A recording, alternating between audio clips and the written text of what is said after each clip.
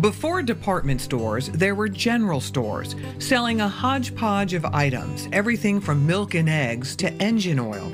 These little country stores were the cornerstones of their communities, and some, like the Danbury Country Store, around since 1875, still thrive today. 1689, please. And 11. Thank you. Thank you. Have a good day. Audrey Pellegrino follows in her parents' footsteps. She and her brother Jim Phelps bought the Danbury Country Store in 2012, 50 years after their parents owned it. It's very sentimental, and that's the reason we still own it. For 150 years, the store has prominently stood at the intersection of Routes 4 and 104. It opened shortly after the railroad came to Danbury in the mid-1800s, the train depot just across the street. And so it was built to accommodate the people coming off the train as well as the traffic going through. June and Merle Phelps owned the store in the 60s and 70s. They had 11 children.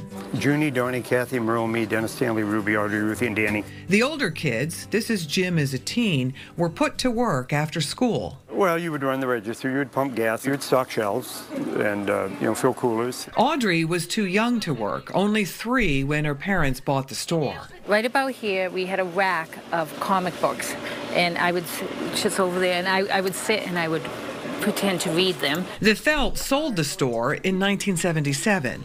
Then it changed owners several times and sat vacant for 2 years until it went up for auction.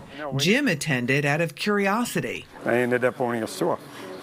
I had no intention of buying a store when I got up that morning. The place was in rough shape. Jim and Audrey gave it a major overhaul and expanded, thinking of their parents when they reopened the doors. I remember the day before we opened, we're like, Dad's either saying, what are those fools thinking, or he's proud as punch. No doubt Dad would be pleased, as Audrey and Jim have returned the Danbury Country Store to its former glory, combining modern needs with old-timey charm.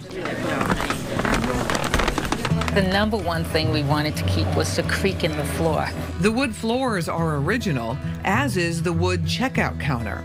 And few things are more nostalgic than penny candy. I wanted that old feel, that old country store, and I wanted the candy in jars. The candy shelves are my favorite place in the entire store. Old classics like Bit-O-Honey and Mary Jane's. And Sky Bars just barely came back.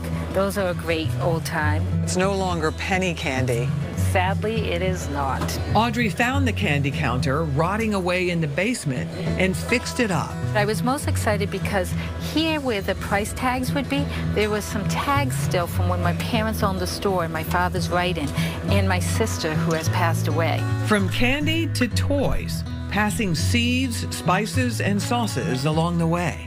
This is the toy room. Wow. People come here for their gifts. They come here for Christmas. A lot of people come here just for a toy while they're traveling. Audrey likes to stock the shelves with unusual toys and vintage games. Monopoly, Clue, Chutes and Ladders. It is one of my favorite spots.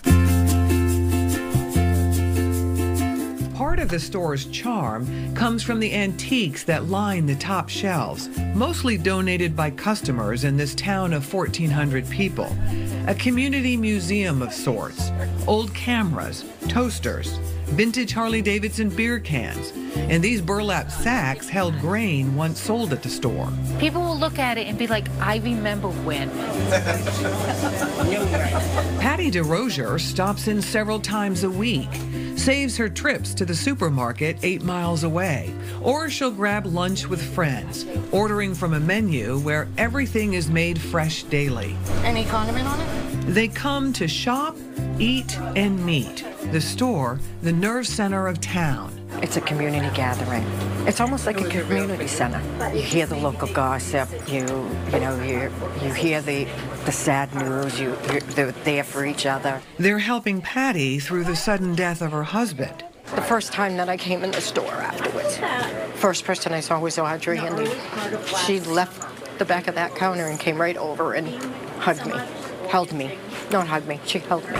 Audrey has become the town grandmother, sister, and friend. I love it. People come in and tell me, I just want you to know I'm pregnant. And I'll be like, oh, congratulations. Interaction with your neighbors is important.